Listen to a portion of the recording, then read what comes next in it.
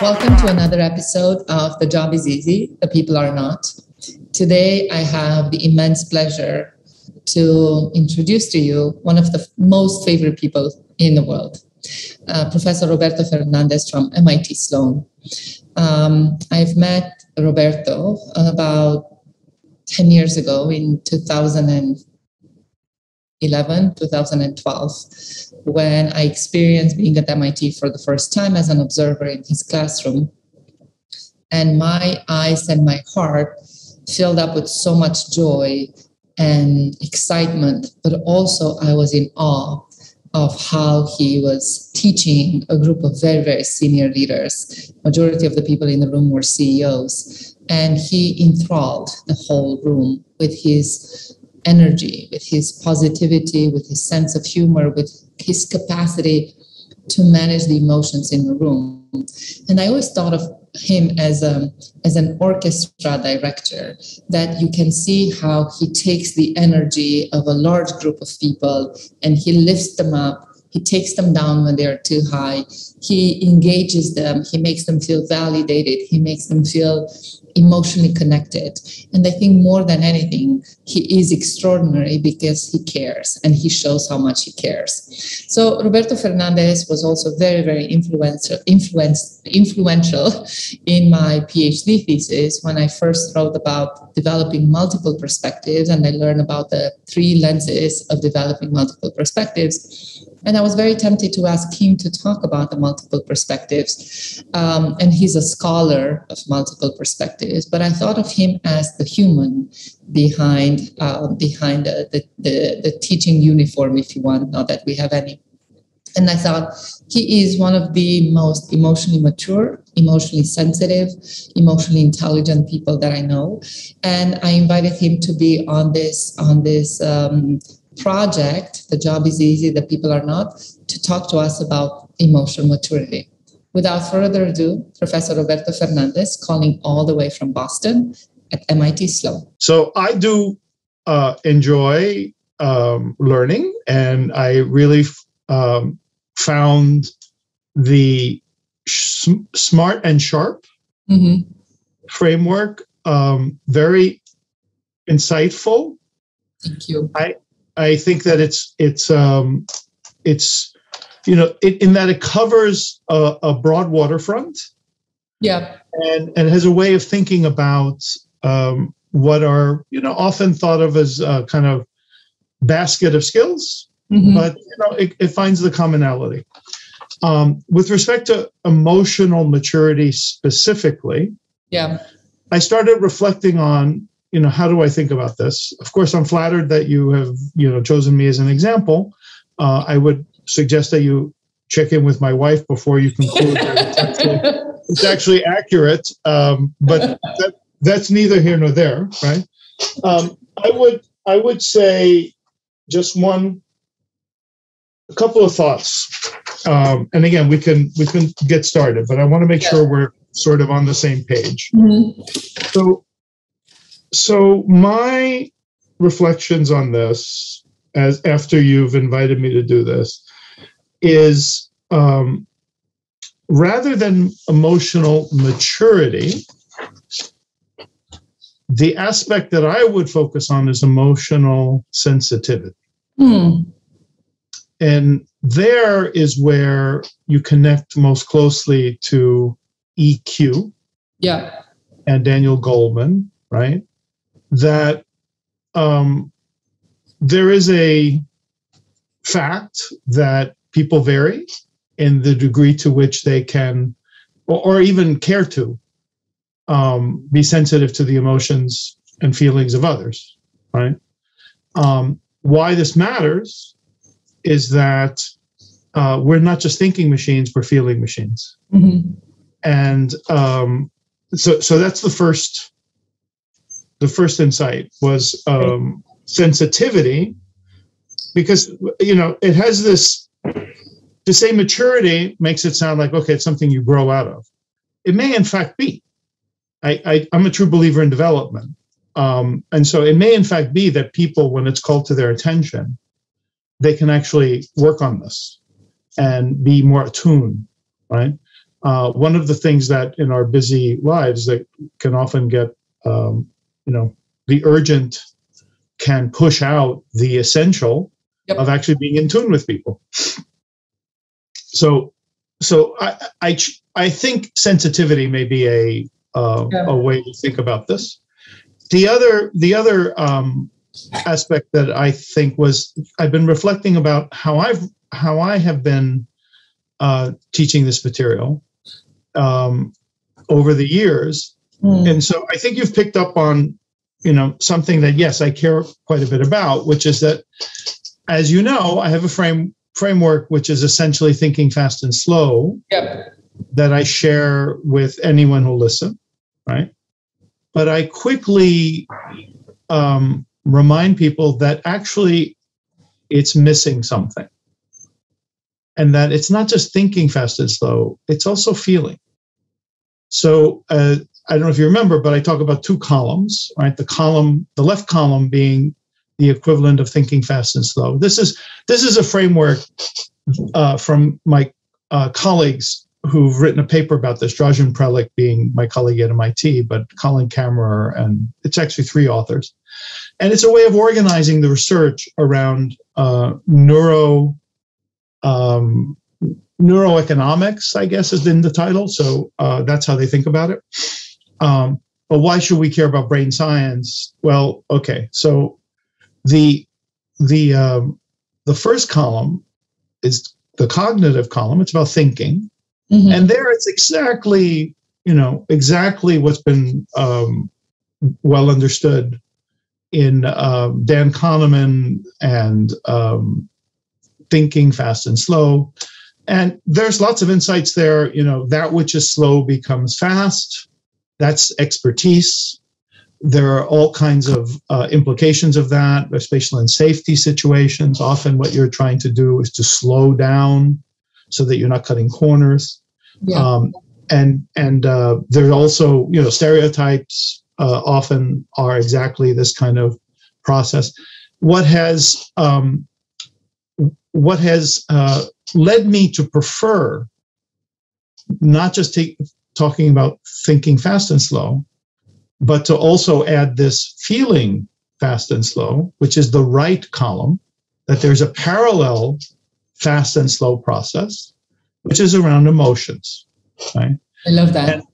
And the reason I think for 2 reasons. One is that I actually think we may misconstrue what look like thinking biases as actually there's an emotional component. Yeah. Right. So, for example, sunk costs. Right. Of course. Pride and not wanting. Sunk costs is one of the classic. Shortcuts. Yep. Shortcuts. But is it because people don't want to admit that they've been on the wrong track? Right. And that really does may have be coming from a different source, right? Which is this kind of pride, right? And often pride is what needs to be overcome. Yep. If you think about the suggestions you have for overcoming something like some costs, it's exactly step back and put yourself in the position of, say, shareholders. What would they do if, would they accept your story? Right. And that's in fact, I think fundamentally perhaps an emotional process. So I think there's a conflation that can happen if you're not kind of thinking about that part. And I also reflect on the reality that for many of us in organizational situations,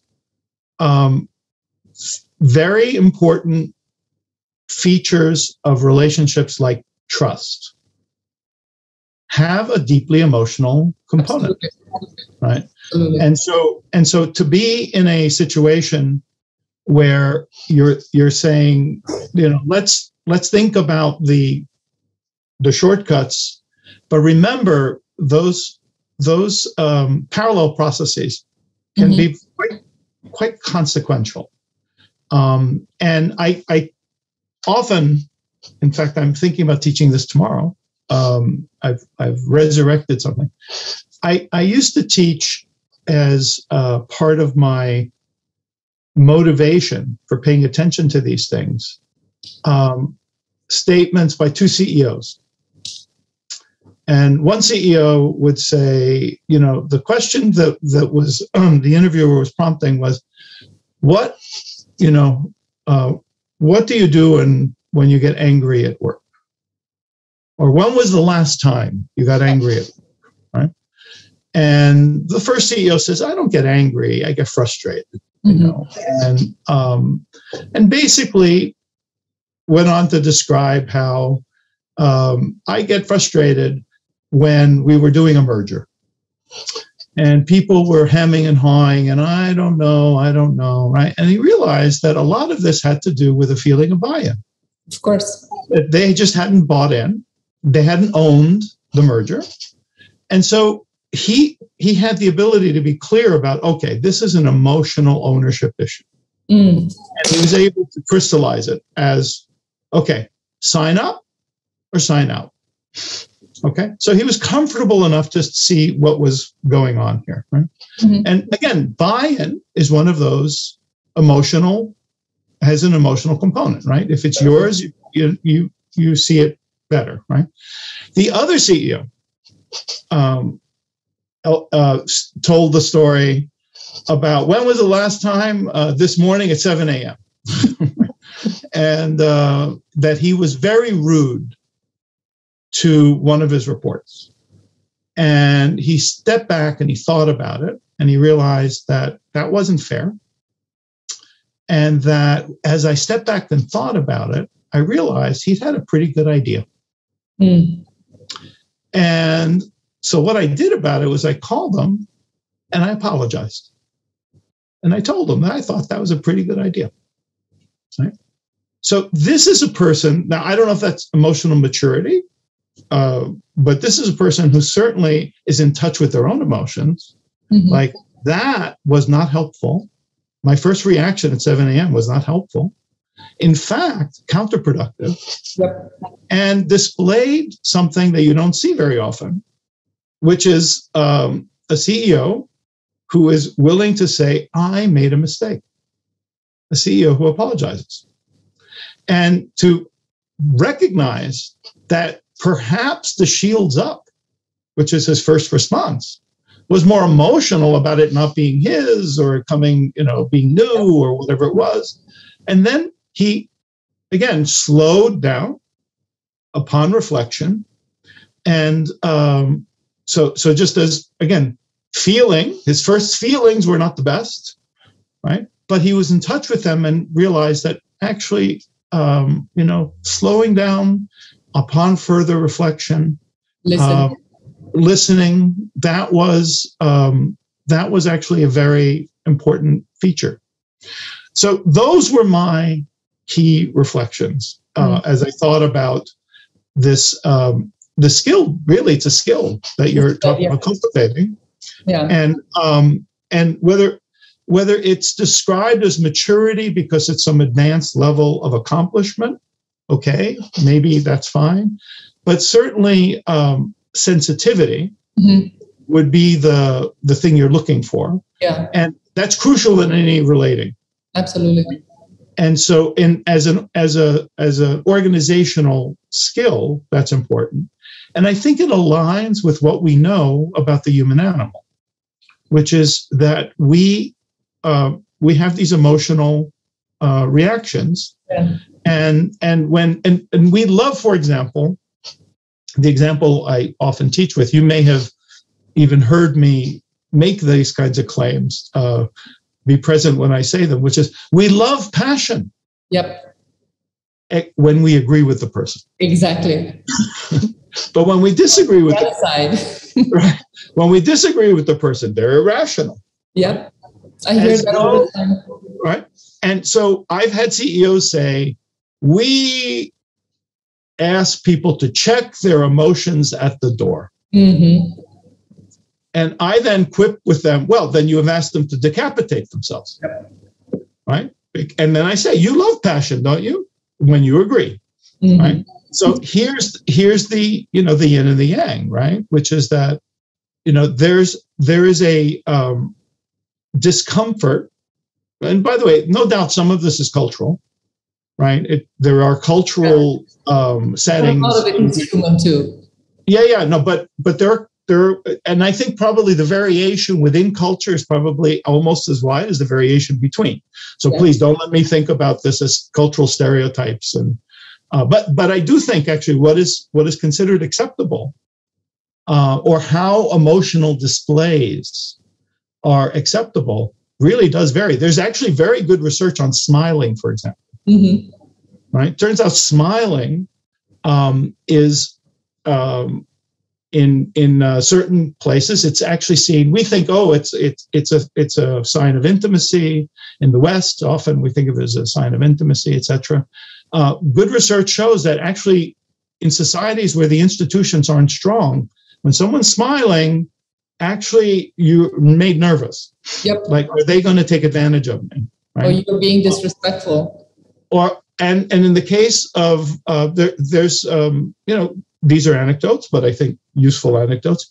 When the Olympics were coming to Russia, McDonald's had to engage in training for their workers to teach them how to smile, because these Westerners were going to come, and that's not a default setting for Russians. There's an expression that laughing for no reason is a sign of stupidity. Yeah, and so there's a very very controlled displays of smiling, and there are examples where there are these. A Brit was so happy crossing one of the bridges in St. Petersburg, and was looking up and down and was smiling and was happy. And this policeman arrested her because she was acting very strange. This happens in my culture too, by the way. I'm Romanian, and this happens in my culture too. When I moved from US to Malaysia, I would spend a little bit of time in Romania, and my colleagues would tell me all the time, "You're so American, you're smiling all the time."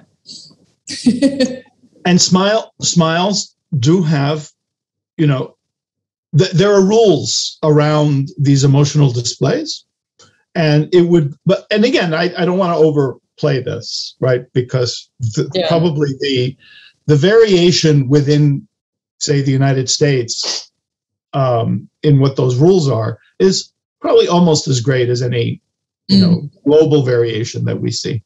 But there is something to this, and smiles in particular actually are actually contagious.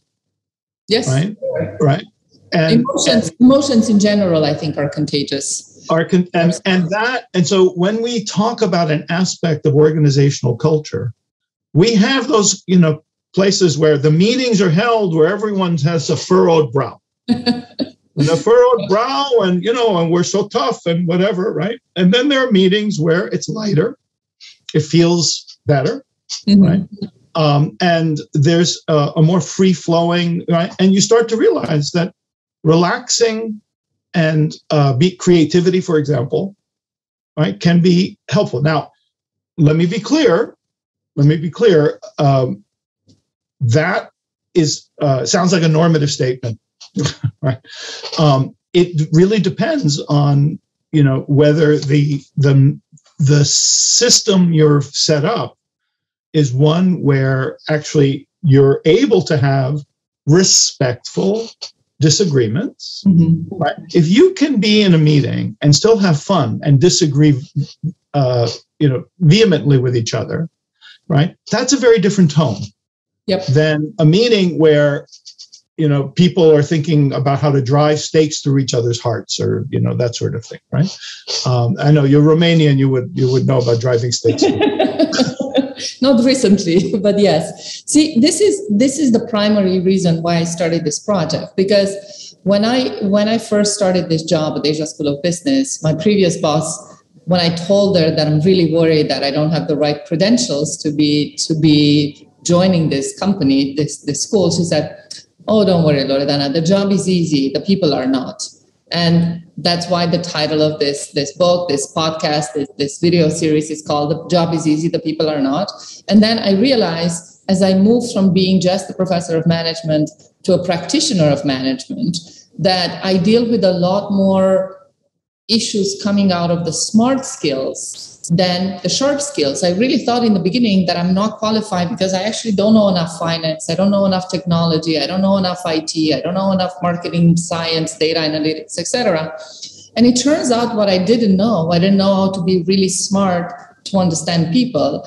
I realized that the majority of the work conflict that some of my executive education clients or students report comes from the space of, emotional, the unacceptable emotional display relative to that culture of a group or a community or a company. That, like you said, the example of the two CEOs, is not just the CEO that's going to lose it. In many situations, actually colleagues, peers, subordinates. So I wanted to better understand, how does emotions play a role in becoming, if you want, smart, in developing these skills, because people don't complain that much about the printer not working as they complain about the colleague who's not listening or who's emotionally abusive or who's emotionally immature. You hear people saying all the time, you act as a child. And that caused me to think about how emotional maturity is important for somebody in a professional setting, because it requires a higher level of control of your emotions, a higher level of recognition of other people's emotions. So I agree thoroughly with that. As long as I love your the adage that you've chosen to frame all of this series around. But there's an old engineering saying that I learned when I first arrived at MIT, which I think you may also want to adapt in some way, fold it into your work, which is be hard on the problems, but soft on the people. Yep, I heard that before. It's really very good, right? It's, be hard on the problem, be soft on the people. And sometimes the people are bringing you the problem, right? So can't we work in a hard way on that problem? Yes. Right? In a sharp way, and using your language, right? But let's be smart about how we're enlisting people to do that, not, killing messengers and, being these bad overreactions. The first reaction that the second CEO had, right? Which was, kill that messenger, But at they least brought me something new. like you said, he realized. There's a lot of us, I think, that probably have similar reactions. We realize it, but I don't think we have enough maturity to call back the person and say, I apologize. I don't think we have enough humility, which is also a smart skill that I preach a lot, because I realize for me, even though I don't come off as very humble, I think come off borderline arrogant.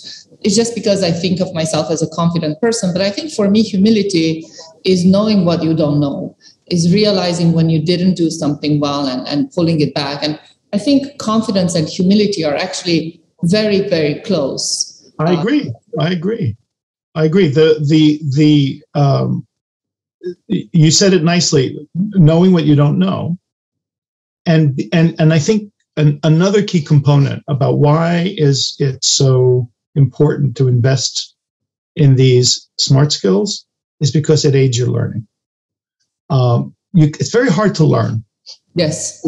If you're not attuned to the environment in which you're working, or if you have a sense that, either I had it right. And this is a trap that I think some CEOs get into, right? Which is that they're expected to have the answer rather than to set the circumstances in the company so that the answers are explored, so that we can actually learn from those, and that no one person is smart in the way that is exclusive beyond everyone else, right? So harnessing learning and being able to actually get teams moving in the right direction, these are really very consistent with this emphasis that you've developed in this framework. about smart skills. And once again, for me, it comes back to the fact that a lot of the professional issues that we encounter come from the space of smart skills, come from the space of emotions, come from the space of the need for validation, come from the space of lack or presence of humility. And I really feel that one of the reasons why I want to propose this framework is I feel like we are also moving away from from a generation that accepted very authoritative leadership almost as a given. And I think the transformation in the workplace that millennials brought, that the Gen Z is bringing, is going to require a lot more humane leadership. I don't know if I can call it that. I'm not a leadership expert, but I think I wanted to bring more justice to the words, because I don't think that soft represents anymore the way we interpret the value of the skills. The same way I don't think that hard represents it anymore, because you need to constantly adapt them, sharpen them. You work with a lot of CEOs and you work with a lot of executive senior leaders in your programs. Is this part of a conversation, or is it mostly, let's talk about the P&L and KPIs? So if they're talking to me, it's not about KPIs and P&L, yes. And, no. If almost always I'm engaged in a transformation journey of some kind. Mm-hmm. And the wise CEOs are saying, it's a mindset shift that we need, isn't it? Yeah. And that is perhaps a display of that kind of smart skill that you're asking about, which is that the kind of distance where I've been perfectly clear, we have a roadmap, we have sent it in email to everyone, now go execute. Those are underpowered changes. And often these CEOs get there after a few false starts, right? Where they've tried to be in the express lane, right? Very, very, and then they realize we need to back up. We need to think about sharing the ownership. Yep. We need to think about the value of meaning, right? That if it's so clear to me, what is it that is missing? What is it they don't get? Well, it's not that's not getting it, right? It's that the case has not been made, apparently, right? Okay. And I think that's a large part of the when you refer to the Gen X and the various generational shifts that have occurred over the years. I think there is, right now there's a great reassessment going on with many people with their careers, right? And a lot of it is realizing, like, what is all this for? Yes. Right. And I think that reassessment is a kind of awakening of drawing a breath. One thing COVID has done is had people draw a breath and realize, well, what is, do we work to live, or what's the purpose of what we're doing? Yeah, that's exactly right. And I think that that once you recognize it is, that's what's needed, actually, the missing link that's been in our transformations.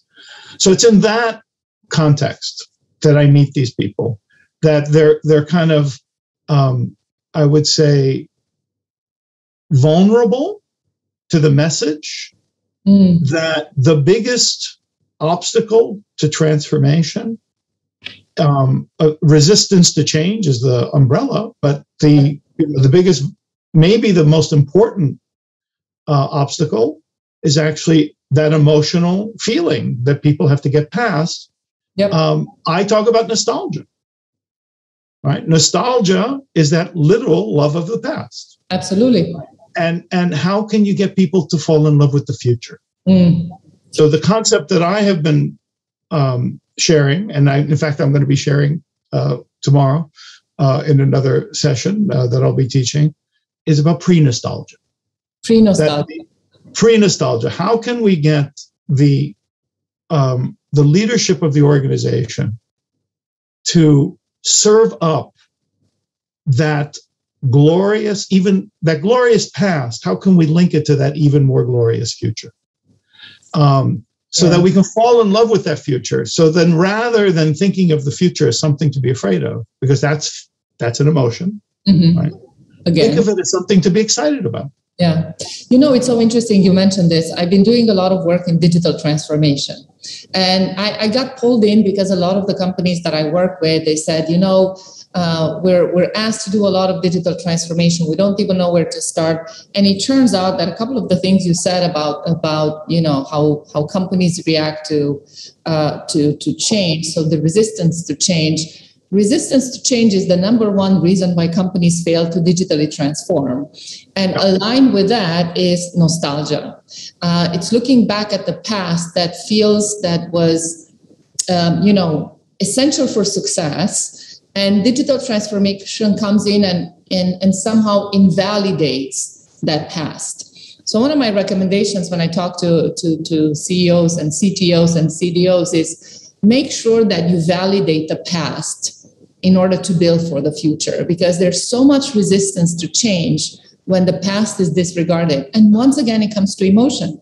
And I'll ask you to react to this, but before I do, I remember somebody telling me, but Professor, digital transformation is about technology. We didn't ask you here to come and talk about emotions. And I said, okay, I understand, but why do you think 80% of the companies who go through digital transformation fail? Is it because the software was not good enough? No, it's because people resist to change. Yeah, so most of the journeys that I've been describing are exactly these digital, right? In various industries, by the way. Yes, absolutely. It's the same story. Yes, there's an issue of legacy systems that have to be yanked out and pulled in, but that feeling of almost enemy, being at sea. We know how to do the past, but we don't know how to do the future. Yeah. Right? So indeed, this is exactly the story we say. And by the way, for complacency is one of the byproducts of success. Yes, for many of these organizations. And so grudgingly, they're another emotion. Right. Grudgingly, they're saying, okay, I guess we're going to have to make these changes. And why, the why for the change, because after all, they've been successful in the past. And, that is the thing about the human animal, is that the human animal doesn't just live its life, but it reflects on its life as it lives it. And so it tells stories. And that is part of the way in which leaders have a way forward for connecting that past to that even more glorious future. So anyway, my pre-nostalgia story is in every deck of my digital transformations that I do, and I have several more scheduled for this year that I'm involved in. That's my punchline, essentially, is that your job is to connect that past to that even more glorious future. And if there is, as you say, a kind of denigration of the past. Yeah. Right? Some people think, this is one of the legacies of the Silicon Valley, way of doing things, which is move fast and break things, and the hell with the people who don't want to, move along, right? And I don't, at least for the large companies, I don't think they have the luxury, of moving at that speed, right? And I think actually kind of impressive when you think about many of these companies. One of the inspiring stories recently is, look how we adapted to COVID. Who would have thought that, given all the dinosaurs that you had in the organization in the past, right, that somehow they figured out how to make this work, right? Yeah, it turns out that we can change. We just need a really, really massive motivator to change. Well, and I think the idea that as people, this is part of the great reassessment, right? People are reflecting. Yeah. So what part of this was really essential? Exactly. And what part of this is not? Yeah. Right? And what part of it does it really justify the sacrifice? And that is a mental model shift as well, right? Yeah. Obviously, and this is where I say that in a funny way, the companies that are most at risk are the ones who have been very successful in the past. In the past, yes. Right, because they're complacent. Why change? They don't practice humility because there's too much confidence there that borderlines arrogance. It's like, well, we're doing very, very well. We're doing very well. We're good with this. If you can get them to laugh at themselves, yeah, a little bit. Which is an emotional play, right? Right. Yeah. Which is look how silly we were in the past, right? Remember? I want to ask you a little bit more of a personal question, if I may. So I think of you as one of the most, we can call it emotionally sensitive or emotionally mature people that I know. When I see you teach, when I see you perform, I can see how you bring the audience with you. You use a lot of emotions when you teach, actually. But you manage to captivate the audience. Your emotions are contagious. You can bring people up. You can also take them down. Within a second, you can change the entire emotion in the room. You're somebody who was an emotional mentor to me many times. I don't know if you ever knew that. But how did you become so emotionally mature or sensitive? Is this a skill that other people can learn, or... So I'm a true. So first of all, thank you for the flattering description. Again, I would say I would advise you to check in with my wife, who has seen. I don't know what settings you've seen me in, but she's seen me in one. So there are times when I'm not. I'm certainly not living up. Sample. Yes, you have a bias sample. Yeah, so leave it at that. So yes, I'm a true believer in development. Mm-hmm. So let me answer this in two ways, and I won't duck the question. Okay. The first way is, one of the really scary things for me about moving to Zoom to teach was exactly what you picked up on, which is the spontaneity of the live performance. Yes. Right. And tomorrow I'm going to be teaching Zoom. Yep. And I'm going to explain that one of the things I do as I start is I say, so I am sitting in my office on my third floor, and I am staring at a green dot. The green dot is where the camera is. But what's very frustrating, of course, is that all of you are on this screen over here. And if I turn to look over there, you see the side of my face, right? And I actually have a third screen, right, for something else, right? And so I will have the chat window open. I will have the participants, so I could see the hands open. I'll try and put it very close to the first screen. So if you see me slyly looking off to the right, it's because I'm trying to get your reactions, right? Yeah. But what I'm yearning for is eye contact, right? And so ironically, this is the most frustrating thing, is to get eye contact or pseudo eye contact, I have to turn away. Yes. I have to turn away, right? Now, we all feel better when I put it out there out loud. Like, okay, right? It's like I'm paying attention that in order to, if you're going to be involved in an educational experience, you should be connected. Yeah. Right? And so this was the thing that I found I had to grope my way through to figure it out. My way often is humor. Right. I try and use humor. Everyone laughs when I say, yes, they've all been there, that I'm staring at the green dot. Okay. And then, oh, by the way, now it's okay when I turn this way. It's actually, me attempting pseudo connection because I'm now reading faces in those postage stamps. Connection, humor, connecting somehow. Humor it's also me being humble. right? It's about, look, there are limitations, and I think genuine sincerity that I'm trying. Yes. And believe it or not, that's actually appreciated. Absolutely. We're all suffering with that. Now, that's me, frankly, just putting myself in the position of when I'm on the Zoom call and when people are presenting, what is the reaction I'm having? And I'm thinking, oh boy, I don't want to leave that reaction. Yeah. Because for me, it's a mortal sin for people to feel that they've been disrespected. Yeah. So the idea that I'm trying very, is I think appreciated. So this is my most recent example.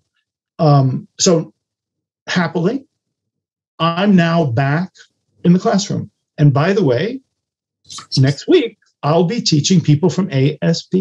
No, very excited about that. And I'm very excited. In person. Okay, they'll have masks on.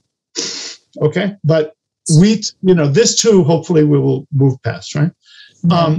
And so that connection, right, is, yes, very important, I think, as setting a context where people are thinking, right? So what I learned long ago is that it doesn't matter what I say, it matters what's heard. And engagement is how you get people to hear. Yep. This is one of the reasons why I get frustrated when people have their phones and they're doing the iPhone prayer, right? and they're they're on their computer and whatever, yeah. Right? So engagement is, for me, the name of the game. Mm-hmm. And so if I had to brand my approach, I'm a pull teacher, right? That is, it turns out you can put me on a podium and I can lecture. I'm pretty good at it, right? Lecturing, I can be clear, I can be organized, all of those things. It's not what I prefer to do. If I lecture, I actually ask permission. With my EMBAs, for example, I'll say, okay, you need to suffer with me a 10-minute lecture so that we can do the next phase. I do the same. Okay. So the lecture is, it's a talent I think I can do, right? Frankly, it goes faster. Right? Yeah, it requires less. That is, the words come out of my mouth faster, but it's not clear they're being heard. Yeah. It's the difference between fast thinking and slow thinking, even for you. And so I realize, no, slow it down. So I try and entice people with a puzzle, try and activate curiosity, right? And then out of that, I draw out of them the frameworks that I'm headed for. And that's my MO. And the energy at the same time. Yeah, and again, it's actually, if people feel ownership of the ideas, they'll see more value. Of course. Right? Rather than me, rather than having the ideas happening to them, they're co-creating them. Right? And so that's me trying to read. It's really just understanding, when I've been engaged by incredible educators, right? What is it that I remember? And that's what I realize is that, and that, that's the only thing I've become good at, is to be able to say, if I were in this situation, so I do homework before every class, before every group that I meet. Yeah. I say, where are they coming from? Let me see how I can reach out to them. It guides the examples I use, right? So when I'm dealing with financial services, I use some financial services examples. When I'm using heavy industry examples or mining or whatever, fine, I use examples. I have, luckily, on the shelf, many, many, many, many examples where there are humans often facing a digital transformation, by the way, across all these industries. Yeah. Right? All of them. So that's my, my realization right? One reassessment was, I remember when this first happened, I said, boy, is this going to tip me into retirement? Because, boy, the idea of staring at a screen and, all of that. Okay. All right. So we survived that. I've discovered that, the exigencies of teaching in Zoom have been such that actually you have to just forego some of my live performance in the same room, etc. Right? I'll say that I'm now at peace at figuring out how to do it. Right? But I am back in the classroom, and I love the classroom. So I've gone on too long about this. No, you didn't. I said I'm not going to duck your question. Okay. So I think what I've learned, it's a learned response, right? I learned that this is how you reach people. Yeah. I was not born knowing this. In fact, quite the opposite. So my best friends from when I was young, they will describe me, if you meet them, as being paralytically shy. Really? And, so when I hear, oh, but I'm an introvert, I can't do these things, I say, sorry, been there. Me too. Right? And I realized that a lot of it had to do with my own feelings of lack of confidence and not being, able to control things, etc. And I drew a breath. And I realized, my first reaction when I'm a good introvert. I'm a good scholar. Mm-hmm. I like to study things. I like to be in my head. Yep. And then I realized that, but you pay the bills by teaching. Mm. Okay. And like most of the American public, I know this is where the study was done. Most people think of their worst fear is public speaking. It's more than death. Yeah. They fear public speaking more than death. I was with them. I got it, right? But my first reaction was, those students aren't really interested anyway, and so shields up. I protect myself by saying, well, I'm not. And then I realized, you know what? I'm not being fair, right? And I was raised well by parents, let's be fair, right? I had some amazing educators who invested time to be able to impart knowledge. I'm shortchanging those students. And what I realized is this is not about me, all about me. It's also about them. Yeah. So I put myself in their shoes and I said, when I've been inspired, what is it that you're able to do? Right? And I started to loosen up. And I realized that, boy, if you're going to be a college professor, you'd better get over this. And so over time, I've relaxed. And here's the secret, right? So that which you have picked up on when I'm in the classroom, where I'm emotionally involved with them, I'm actually managing my emotions. Of course. And in fact, I probably have stage fright. I still get a little stage fright, right?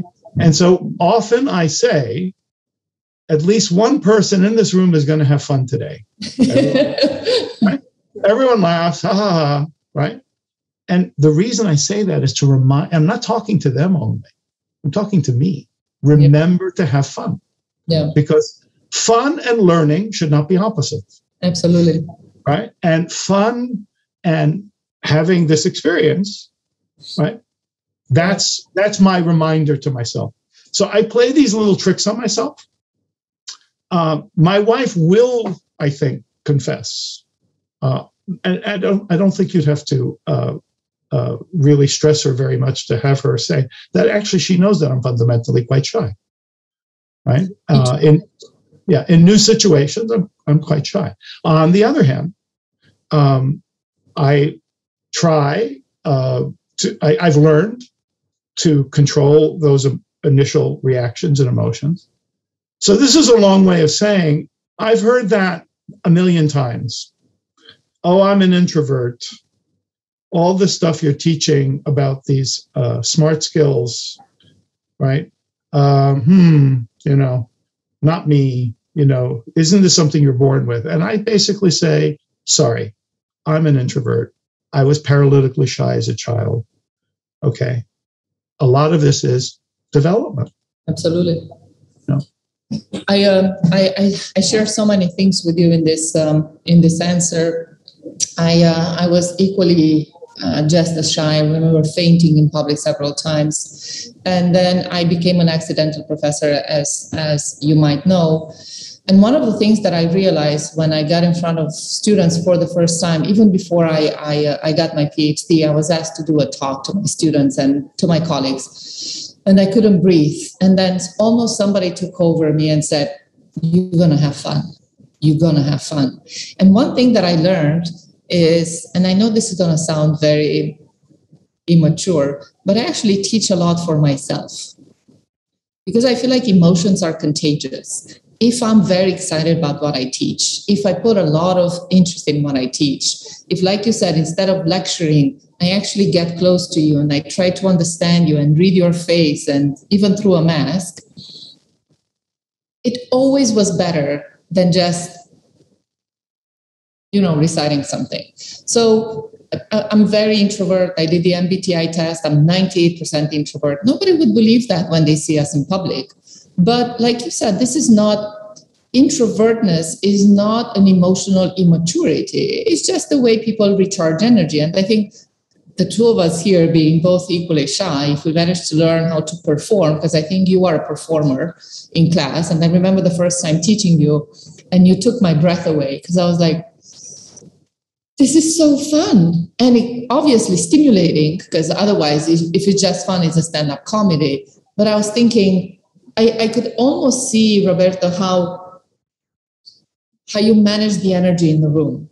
It's like you're a orchestra director, and the musicians are the energy of people in the room, and you can pull it in and you can pull it out and you can lift it and you can lower it, and it's a magical. So again, you're making me uncomfortable with all the praise as a professor. Not praise, validation. It's a smart skill. But it's also very inspiring. It was very, very inspiring for me. I probably also said, if we only have fun, then I haven't done my job. Exactly. Right? And that's what I said. It's not just fun. It's intellectually very stimulating, because otherwise it would be just stand-up comedy. Oh. Yeah. Well,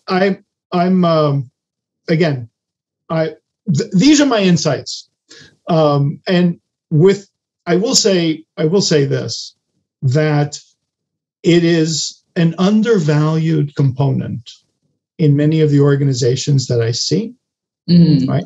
You and I are in the education business, so we are trying, and that part of the technology is getting ideas into people's heads. Yes, that's our job, right?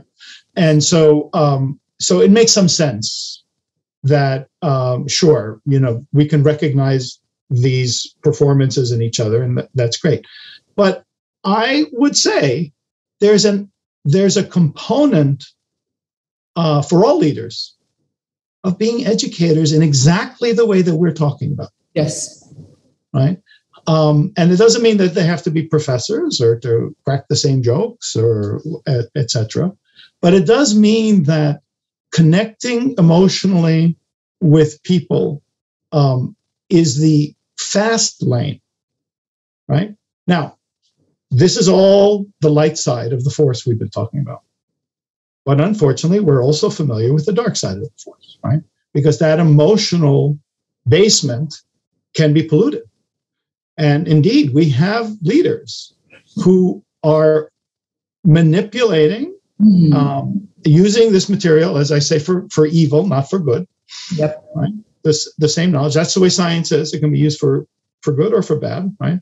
Used properly, it's helpful. Used improperly, like fire, it can burn down the house, right? Yep.